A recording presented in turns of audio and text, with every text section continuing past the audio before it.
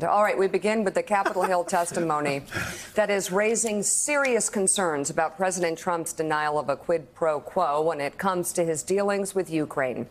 Acting U.S. Ambassador to Ukraine, Bill Taylor, spent more than 9 hours behind closed doors testifying before House lawmakers yesterday. And according to Politico, two sources in the room for Taylor's closed-door testimony say there were sighs and gasps when Taylor read his opening statement. Taylor told members of Congress that the president directed officials to tie foreign aid money to demands that Ukraine open an investigation into the Biden family. This opening statement itself, Willie, was devastating for the president. It's available online. Everybody should read it. It's a 15-page opening statement. Taylor said Trump insisted that President Zelensky go to a microphone and say he's opening investigations of Biden and 2016 election interference and that President Zelensky should want to do this himself. Taylor wrote that EU Ambassador Gordon Sondland told him, quote, everything was dependent on Zelensky making a public statement, including security assistance. In his testimony, Taylor called it a confusing and unusual arrangement for making U.S. policy toward Ukraine. Taylor told lawmakers Sondland tried to explain how President Trump was approaching the matter like a businessman, saying when a businessman is about to sign a check to someone who owes him something, he said the businessman asked that person to pay up before signing the check. When Sondland testified before House investigators last week, he said he did not recall any discussions with anyone at the State Department or the White House about investigating the Biden. So, Jonathan Lemire, what Bill Taylor laid out yesterday is a quid pro quo. There's no other way to put it, an explicit quid pro quo in his testimony yesterday. That's correct. And Taylor, the top envoy to the Ukraine, was asked to go to that petition by Secretary of State Pompeo, clearly kept detailed notes and records and recounted yesterday, the room was spellbound as he went through his testimony and went through the time after time where he had disturbing, as he put it, disturbing conversations with other members of the administration and the State Department, how he learned about Rudy Giuliani, and as he put it, sort of this informal parallel foreign policy to Ukraine, the exchanges with Ambassador Bolton and the National Security Advisor about what was happening there as well when Bolton tried to keep things on the more regular channels, and then to spell out what is largely the quid pro quo, what the president has time and time again denied, suggesting that the president would only authorize this military aid to the Ukraine if it were to carry out the investigation into corruption, and that namely meant, of course, the Bidens. And this is really, a direct line, David Ignatius, being drawn from the inside in terms of someone who was there and a part of this. What Bill Taylor described, David, how would you characterize that? Is that a crime? Well, he certainly has the elements of an exchange of something for something else of value. That's usually called bribery. We'll leave it to the House to decide how they want to assess the specific charges. Yesterday's testimony, as we read it, had the feeling for me of a tipping point. It just was of a different character than what we've seen before, Mika. And I've tried to think, what is it about the way Taylor wrote these 15 pages? As you can see from the pictures, he's a mild-mannered, kind of classic Foreign Service officer. And I think there are two things. First, he wrote it almost as a detective story. He arrives in Kiev not understanding that there's this second, as he calls it, irregular channel that's really running things. So through this narrative, he learns more and more and begins to see that these other people are running a policy that has nothing to do with our stated policy that Congress has voted.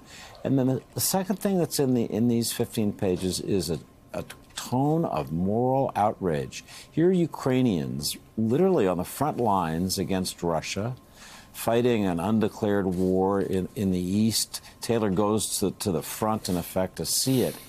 And he writes with real conviction that more Ukrainians will die because President Trump is withholding this military assistance for political purposes. He doesn't say so, but he's outraged. And I think that comes through and will come through for anybody who reads this. Eddie, Bill Taylor. Let's talk about Bill Taylor personally for a few moments. Bill Taylor graduated from West Point. He served in the 101st Airborne, led a combat infantry platoon in Vietnam, and for the 50 years has served the United States of America in the State Department under consistent administrations, Republican and Democrat. And yesterday, the White House's response to Ambassador Taylor's statement and testimony yesterday was to describe it as part of a smear campaign from far-left lawmakers and radical, unelected bureaucrats. That's how they described Ambassador William Taylor, a radical, unelected bureaucrat. But as David Ignatius just indicated, it had the feeling, his statement, when you read it, of a sea change in this, now shifting people like Mark Meadows and Jim Jordan and most of the Republican members of the United States Senate from their positions of denial to now a position of trying to come up with an explanation. Yeah, the irony, of course, is that Mark Meadows walked out of that 10-hour deposition and declared that he didn't hear it at quid pro quo. Right. So his ignorance was nothing new. It was still in place. Dan Balls in his column today in the Washington Post made it very clear. He says the question of whether this happened is now settled. Mm-hmm. The issue now is how the president explains it and what Congress chooses to do about it. So you're right. Something has changed. The smoking gun is here. The evidence is clear. Now we have to assess what will the Congress do, and I think that's where we are. So something has shifted. I think you and David are right. Something has shifted. The question now is, what are the next steps? I want to add one other thing, Jonathan, to the list that Mike Barnicle just read off. Bill Taylor was asked by Secretary Pompeo to return to service. So the radical, unelected bureaucrat was specifically asked by Pompeo to come out of retirement because of experience in Ukraine and work. He agonized over the decision. He wrote in his opening statement his wife voted against it. He was happily in retirement.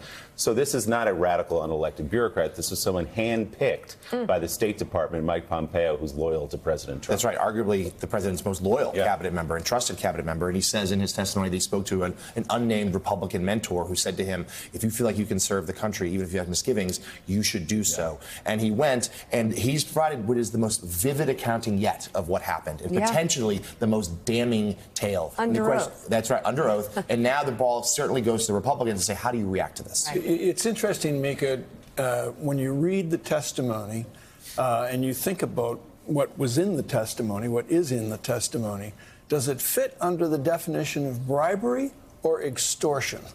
It's a good question. I mean, it's pressure, and these people are in the fight for their lives. It's incredible. And to clearly make it so that lives were on the line, to really spell out that Ukrainians could die. And that's sort of the first time we've heard that. He describes that scene of looking over a bridge at Russian soldiers at the disputed territory and thinking to himself, more Ukrainians could die because of this. It's so staggering, and it really makes you take into account everything this president has said. He's serious. He means it. And he doesn't care if lives are on the line. I mean, this has been proven. And by the way, this is the White House's account of what happened in the very first memo that the White House put out. And their only defense at this point, given so many things that are on the record and so many people who are going on the record, is to say, yeah, get over it. And the question is, can America get over a president potentially committing a crime in office and shaking down another foreign leader for his own political gain? Is that who we want to be? Thanks for checking out MSNBC on YouTube, and make sure you subscribe to stay up to date on the day's biggest stories. And you can click on any of the videos around us to watch more from Morning Joe and MSNBC. Thanks so much for watching.